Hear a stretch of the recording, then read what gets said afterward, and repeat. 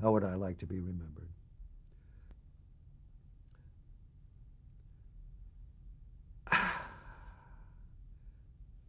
I'd like to be remembered as a hands-on producer who always worked closely with the writer, closely with the director, who always had tried to do what I mentioned a moment ago, that is, achieve the vision that I had of the picture, combined or adjusted with the vision of the director so that there's one vision between us, and also as a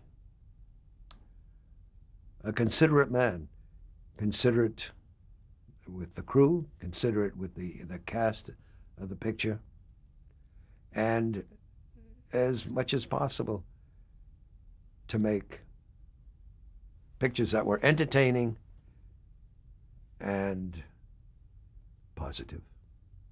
Okay, for the Archive of American Television, thank you very much. Thank you, Gary.